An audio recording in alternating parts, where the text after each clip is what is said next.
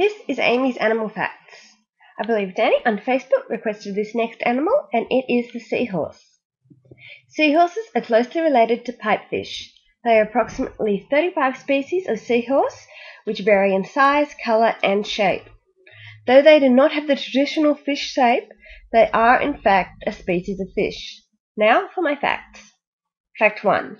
Many of you probably already know this fact about the seahorse, which is that males are the ones who get pregnant.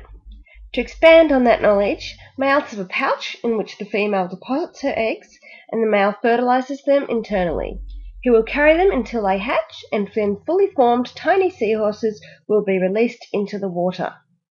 The number of eggs depends on the species, but can vary from 50 to 1,500 babies. Fact 2. Most seahorses are monogamous, which means one male and one female mate for life. Fact 3.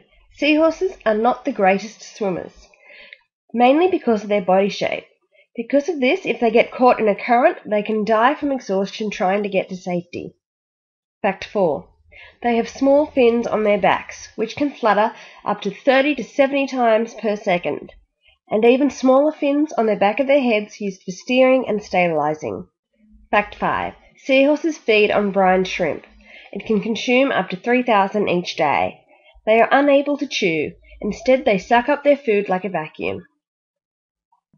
Fact 6. Seahorses have good eyesight, and their eyes move independently of each other, which means they can look forwards and backwards at the same time. Fact 7. Unlike most animals, female seahorses have the larger territory, of usually about 1.4 square meters, whereas males only have about 0.5 of a square meter. Fact 8. The fleshy appendages on a seahorse's body are called cirri. These appendages give them a weed-like appearance and help them to camouflage.